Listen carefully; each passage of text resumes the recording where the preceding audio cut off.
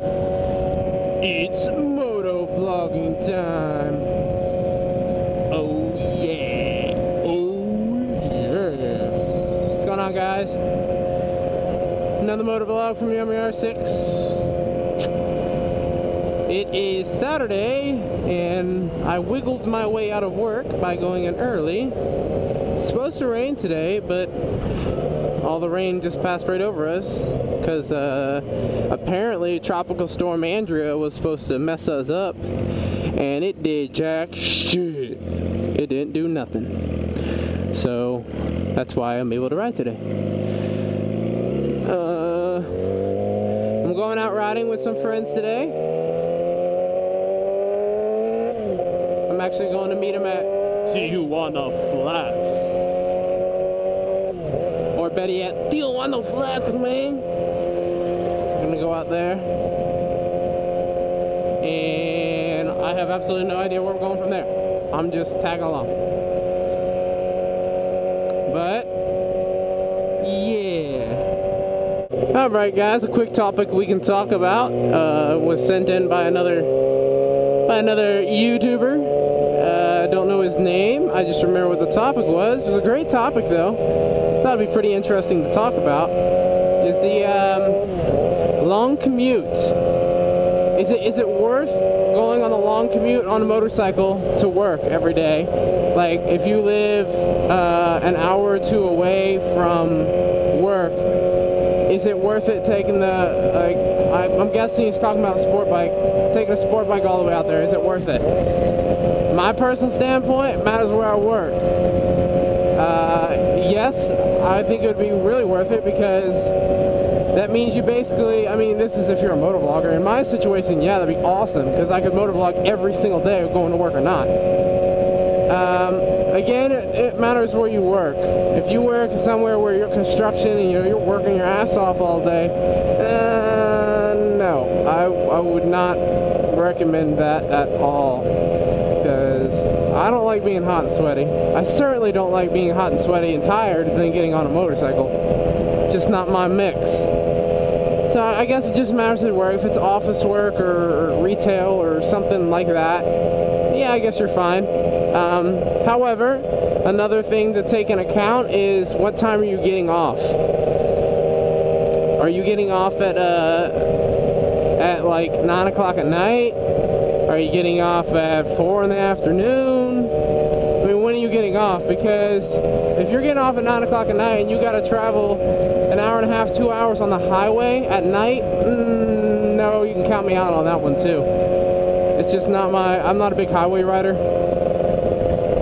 When I am, definitely not at night. Not a big night rider either. It's too risky. I don't think it's worth it. But that's something you gotta take into effect, those couple things. And how experienced are you? Obviously, someone like me, I wouldn't really feel comfortable. If I was my dad, I wouldn't feel comfortable that I was inexperienced riding an hour or 2 hours of work every day, because that just opens up your doors for more chances to get in an accident. Not saying it's your fault, it gives you more chances to pass more people.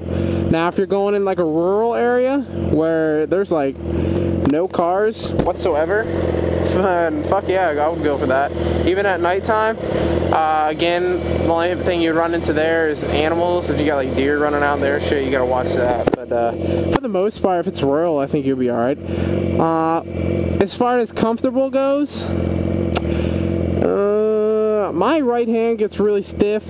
My wrists get really stiff after like an hour ride. But personally, I mean, hour and a half, 2 hours, I don't think you'd be suffering to that bad. If you're gonna do that on a long journey type thing, definitely wear full equipment. Shoes, pants, helmet, gloves, jacket, everything. That's just too long to go riding nothing, going too fast.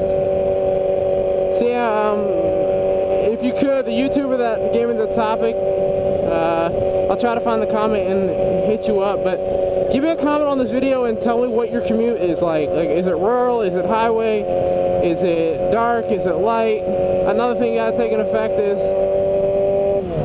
2 hours is a lot of time for the weather to change, so it might be sunny when you go, but halfway there it can start pouring. That's another thing. I mean, you're rolling your dice, you really are doing that. So I mean, you got to play your variables and decide if it's worth it, because I can't tell you if it's worth it or not, because I don't know what kind of situation it is. However, if it was me in this area, in the area that I live in, because there's not a lot of rural places around here, no, I would not do it. I would not travel that far for work. First of all, why the hell are you driving that far for work in the first place? I would never travel that far on my motorcycle, especially because it would probably be at nighttime. But everyone has their own opinion. Again, let me know what you're actually going through, though, so I can kind of assess it a little differently. But anyways, what's your guys' yeah, that's a good question. What is your longest commute you've ever been on? I don't know some people's longest commutes. Like, how far have you gone on a sport bike? No, I'm gonna keep it on sport bike. How far have you gone on a motorcycle, period? A Harley, touring, I don't care. How long have you gone? I know a friend that's gone 5 hours. Obviously not straight, because you got to stop every now and then. But how far have you traveled with just your motorcycle? That would be. Leave me a comment down there and tell me how long y'all have been riding, because I'll tell you right now, about an hour and a half is my cutoff. I can't do much longer than that. I guess it'd be different if I'm not at a stoplight every 3 seconds, but yeah, let me know, guys. What's going on, guys? Take a little highway ride. I don't know if you watched my video before. I didn't have a long highway thing because the wind was whiplashing my head, but today it's great. There's not a lot of wind, so. Anyways, a friend of mine invited me for a ride. The guy in the red jacket, and it's three of them there, me, and then there's 3 behind me. So there's 7 of us.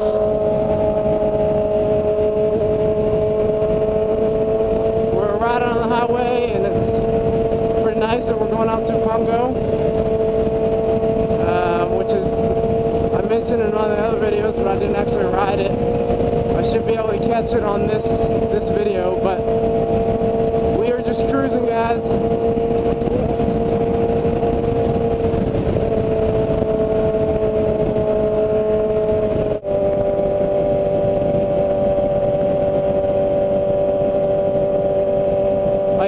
Another thing, I don't know if you can notice or not, but this shit is an HD 720p. Fuck yeah. I figured it out. After so many people said something in the comments, I was like, I must be doing something wrong. This shit's in 480. I was like, I'm doing something wrong. So I look at my camera and this shit's set on the lowest resolution. So I set it to 720p, the highest I can get it, or it's 1080p with 30 frames per second, but I can only upload to 720 HD, so this video is going to look nice, very, very nice. Sorry guys, there's not a lot of talking today, because for me at least, group riding takes a lot of focusing. You gotta know, because I got 3 people behind me, 3 in front of me, I'm the middleman, so it just takes me some more time to use my thought process, and that's why I probably am not talking a lot. I apologize about that, but hope you guys are still enjoying this motovlog.